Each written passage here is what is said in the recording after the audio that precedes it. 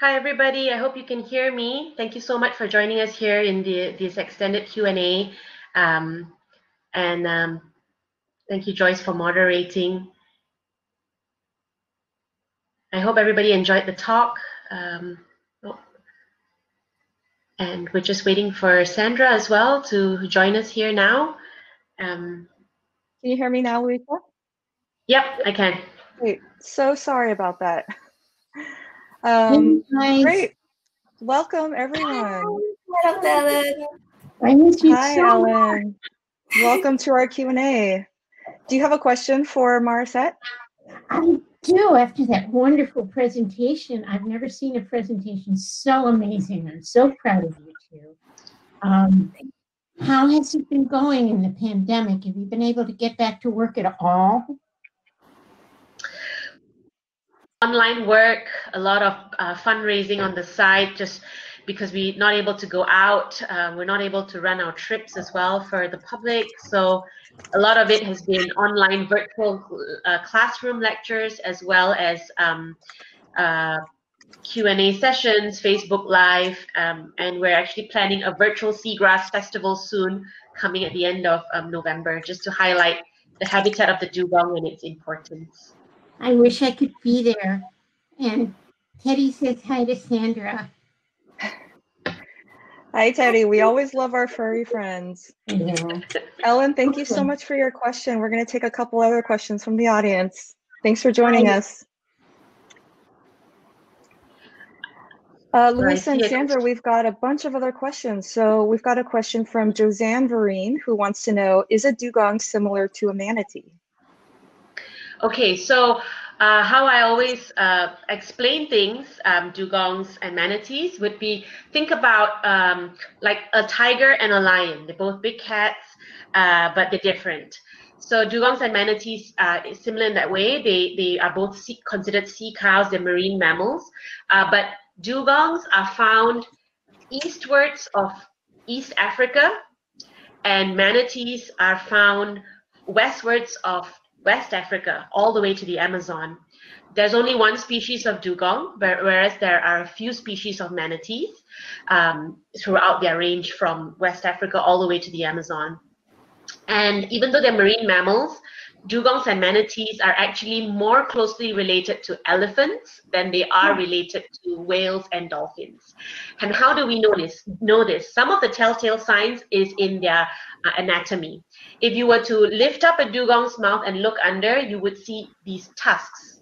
So they have tusks that look just like elephant tusks. Most of it is in males. In females, it rarely erupts out of the skull. And for manatees don't have tusks. So if you lift up the flaps of their mouth, you won't see any tusks, but they retain the toenails, just like elephants do, which dugongs do not have on their pectoral fins. So that's one of the main differences between dugongs and manatees. That is so interesting. I had no idea about elephants and the tusks. Yeah. Thank you for teaching us that. A comment from Barbara Ballinger, who says, wonderful presentation. Do the dolphin communities get habituated to your research vessel at all? And curious about you. Shall I take that? Yep. Yeah, we do realize that the dolphin communities, specifically the species that I'm working with, the humpback dolphins, the pink dolphins, they are actually quite resilient and adaptive to research vessels. Other than research vessels, like some other human activities that doesn't pose too much threat, like noise pollution, they are actually quite adaptive in terms of visual behaviors. They don't really dive in and just swim away when there is a presence of human activities. But lately we have been starting to study the acoustic part of the dolphins to see like how human activities actually affect them. But other than that, they don't seem to be very much affected by the presence of our research vessels. And usually during boat surveys, we'll give them like a duration of like 10 minutes to allow them to customize with the presence of our boat before we really approach them and start taking behavior data. Yeah. That said, humpback dolphins seem to be less disturbed when boats and people are around, as opposed to the other species that we study, which are Irrawaddy dolphins, which we didn't actually feature much in our presentation. So those are a bit more skittish. They tend to flee when boats come around. That guy over there. Yeah. Love Hi, it. Dr. Thank Wall. you. We've got a great question from your fellow conservationist, Pablo Boboroglu, who wants to know, do you think that the pandemic has given you a chance to educate people about the need to protect nature, or do you think they'll go back to business as usual when this is all over? I think that at the beginning, when everything was really scary and we really didn't know, I mean, the whole world didn't know what we're dealing with, this coronavirus. We didn't know what the impacts, the effects on people. Everyone was in a panic mode when lockdowns first started. Everyone went into panic buying, etc. I think at that point, people were still very much sort of, you could mold the thinking about what the impacts are of coronavirus on these animals and on the environment. But at least here we see that things have sort of started going back to business as usual, and people have become a bit laxed. And I think that it will take a lot of reminders and a lot more outreach programs to remind people and to share with them really what we're dealing with and why we all need to do better for the environment. Even, I mean, here we had 3 months of lockdown and it was great for the dolphins, I imagine. We went out there, but now that things are back to normal, I think that it's business as usual again, and it's almost like summer break. It's like, oh, summer break's over. We're back to work. So I think for the dolphins too, that their summer break's over and everything's just back to normal with boats and trash. The trash problem isn't going away, so we really need to do more. And there are lots of people in Malaysia here doing a lot of effort for marine debris. So speaking of marine debris, there's been a lot of questions about trash. One person has asked, how much plastic do you see in a single day out on the ocean? Susana Luis de Amable wants to know, how much single-use plastic is there in the local communities? And have you been able to find any alternatives to replace them? And how receptive have local people been about that? I think in our field site, let's talk about Langkawi, we have seen some days, especially when a storm comes the night before, the next morning, if you're out on the water, I mean, it's just all sorts of things, except the kitchen sink, because maybe that has sunk, but it's all sorts of things just floating, where we've seen shoes and plastic bags and gunny sacks, soft toys, you name it, we've seen it all. So there is a lot. And there's still a large culture of using single-use plastics, in general in the country.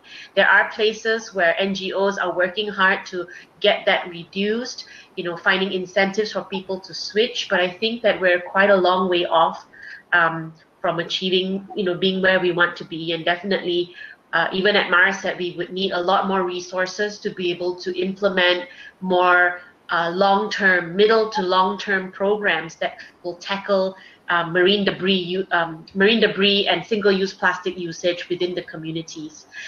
Here in Southeast Asia, there's a huge culture of night markets, wet markets in the morning, and people mostly go and they bag everything in single-use plastic bags.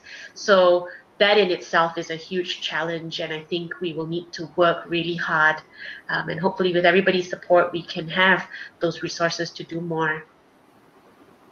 Right, and that's such a wonderful way that we've seen here, where people can mobilize on the grassroots level to have local and state legislation against single-use plastics. So I'm hopeful you all are able to do that in Malaysia as well. We've got a bio question from Adrian Morrison, who wants to know, do saltwater crocodiles eat the porpoises and dolphins where you work? I've never, in all the years, I've never seen saltwater crocodiles do that. Have you seen any, Sandra? No. Yeah, but we have seen some dolphins with shark bite marks. So where we work in the coastal waters, we're aware that there are bull sharks. And so we don't know what species or shark bit those dolphins, but could have been bull sharks or any other shark, but definitely not the saltwater crocodiles. I think they don't come that far out away from the estuary to be able to have an impact on the dolphins. Thanks. All right, a couple of really fun questions here. How do the dolphins you work with look different from the ones we see in the TV and movies? And dolphins often look like they're smiling, but are they really? Yes, thank you for those questions. Those are fun. I'll take the first one about how did they look, and then Sandra can take the next one. So the dolphin that we most familiar with, the first dolphin that you might ever seen in your life would be on TV. If you recall to the movie Flipper. So Flipper was a bottlenose dolphin. There are a couple of species of bottlenose dolphins in the world. So we work with completely different species. We don't work directly with bottlenose dolphins. So mainly it is the species that you saw in the presentation, the Indo-Pacific humpback dolphins, that they have some pink coloration. So the only other species that we know turns really quite pink is the Amazon River dolphin, the Boto. So we have the Indo-Pacific humpback dolphins that turn pink. We have the Irrawaddy dolphins, which have a rounded head. So they don't even have a snout. They have rounded head, big petal-like flippers, and they're completely gray. And as I mentioned earlier, they're really cool because they can spit water when they're hunting for prey. We also work with finless porpoises. You can see finless because they don't have a dorsal fin. Again, also a rounded head. So Irrawaddy dolphins look somewhat like this as well, with a rounded head, but they have a dorsal fin. So those are the three most common species that we find in nearshore waters that we work with. We do have bottlenose dolphins in slightly further offshore waters, but we do not see them often enough to be able to study them persistently. Yeah. Well, thank you both so much for this. It's been so great to speak to you live and ask questions. Sandra and Louisa will be in their booth to answer any additional questions, and there's also a link there to reach out to them and sign up for MareCet's mailing list and to support their work if you'd like to engage with MareCet some more. And I invite everyone now to join us back on the main stage for Dr. Jane Goodall's presentation. Thank you, Louisa and Sandra. Thank you, Jai. Thank you so much, everybody.